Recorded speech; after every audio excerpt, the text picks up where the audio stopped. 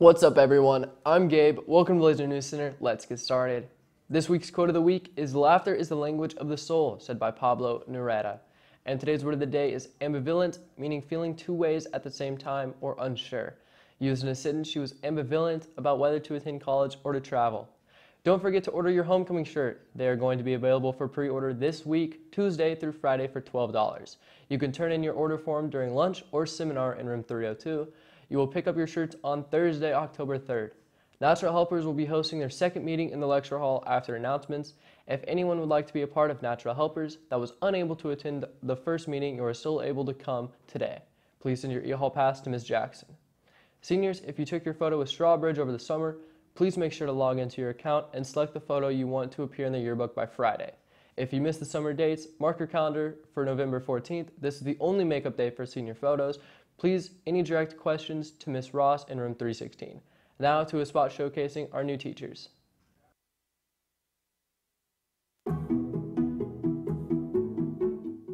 So why did you choose the teaching career? Because I had some excellent teachers throughout my career, throughout my life, and my mom has been a teacher for 30 years. I've always wanted to be a teacher. My grandma was a teacher, and I used to love going in and helping her after school and helping her decorate her classroom. I chose to be a teacher because I loved music, first of all, and I had some really influential music teachers. And so I wanted to share my love of music with others because I think it can really benefit kids. What do you want to achieve with your students this year? I just want to build good relationships with them and help them in all of their classes and all of their studies. With science, luckily, it's a pretty fun subject to teach, so I do my best to just get them engaged as much as possible and enjoy learning instead of just being forced to sit through lectures in a classroom. I would hope that they would gain an appreciation for music and also skills with music as well. What's your favorite kind of student? I'd say my favorite kind of student is the student that reminds me a lot of me, which was the person that was always trying but was not really good at, whatever it was. So, favorite type of student is someone that is eager to learn on a daily basis.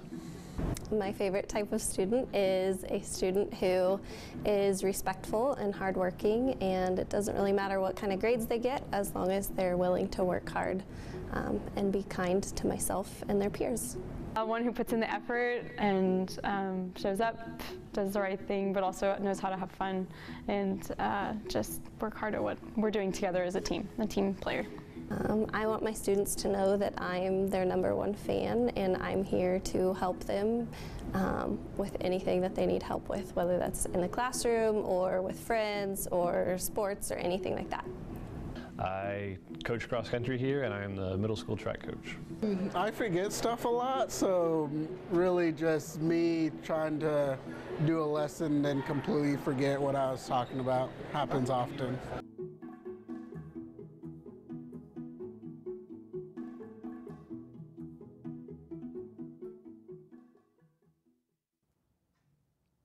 Welcome to the Blazer Sports Desk. I'm Dylan, bringing your sports results and updates. Let's get started. Last night, the sophomore girls volleyball team played Lawrence Free State for the second time this season. The girls lost both sets 19-25 and 16-25. On the bright side, Michaela Consum had 3 kills and Riley Proctor had 3 aces. The second match was against Shawnee Mission South. The girls won both sets 25-16 and 25-20. Lila Clark had 7 digs and Gracie Sirios had 3 aces. The girls' record is now 7-4.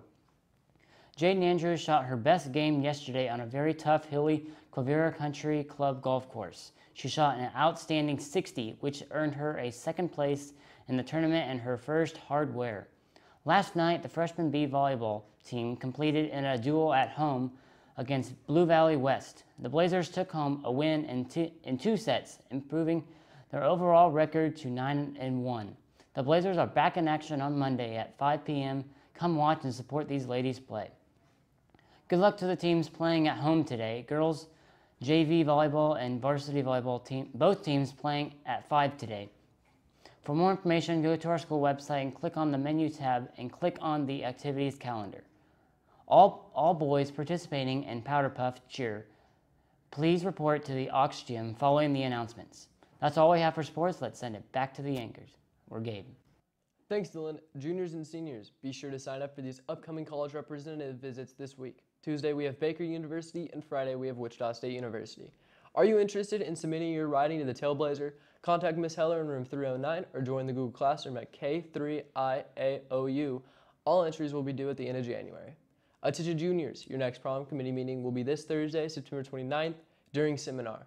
If any junior was not able to attend the first meeting but would still be a part of the planning prom, you are able to come. They will be voting on the theme for prom 2020. Attention sophomores and seniors, if you are interested in becoming a foreign exchange student for the next school year, there will be a Rotary meeting on September 26th in the library during seminar. Looks like that's all we have for you today, Blazers. Students who are not free to travel have a trick shot Tuesday, and we will see you back here on Friday.